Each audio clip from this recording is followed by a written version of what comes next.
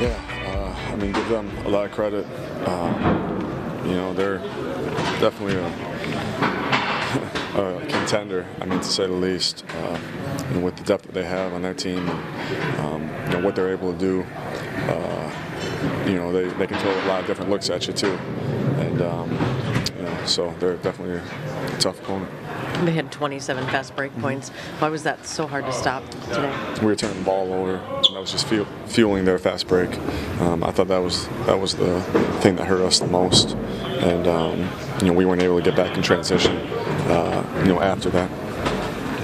Just how tough are they to match up with when they're on defense or on offense, trying to combat their length and plus some of the defenders that they have? Yeah, they are, and for us, we take,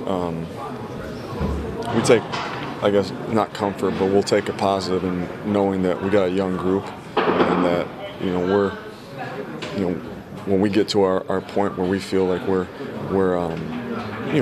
maturing with how we're attacking the rim, maturing with how we're strong with the basketball in the paint. We'll have a better opportunities against a team like that. What did you think of your effort that Towns gave today? I mean, Cat always gives good effort. I mean, Cat wants to win, and he's going to do what's asked of him. And 32 and 10. I like a lot of things that Carl was able to do. Andrew, did you consider putting him back in the second quarter at all? I know we've been talking about that earlier, but was it? Yeah, we were going to at the end of the second quarter, and then Josh was playing well at that point, and we started going on a little bit of a run. So right when we were about to put him in at about 3-4 minutes, those guys started going on a run. So we decided to let it go for a little bit. With him, he had the great night the other night, Monday nights. Not as productive tonight. How much is rhythm important for him? Yeah. Whether it be game to game or just within a game, and kind of maintaining. Yeah. No, I think that's important for him. I think he's a rhythm player. He's he needs he's comfortable with the ball in his hands, and if he goes too long without touching the ball, you can tell with the rhythm. But we need to be ready for whatever the game gives us, and whatever situations we're in. Coaching staff all wore the Kobe's tonight, which was a nice touch. Was that just something you guys wanted to do to show your support? Yeah, I mean it's a small thing, but you just want to pay your respect to a man who is our first time here since the passing, but to a man who made so many people smile in this arena. So that was we wanted to do that.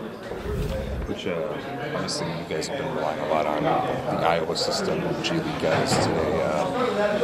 Have you been impressed by kind of like their progression, their maturation within playing your systems? It seems like when they do come up here, they stick to the system kind of principles you want. They do, and that's what we're looking for, and that's what we want.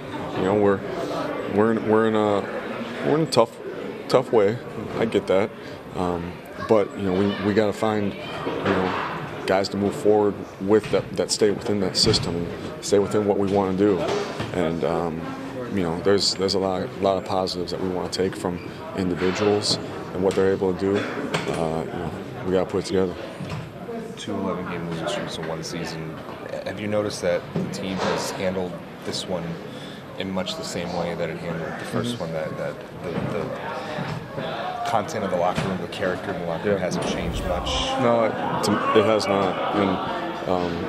And guys are hurt. Guys are hurt in there. We want to feel good coming out of one of these games, and we're going to keep getting after it. Attack each day, and have faith and confidence that the tide will turn.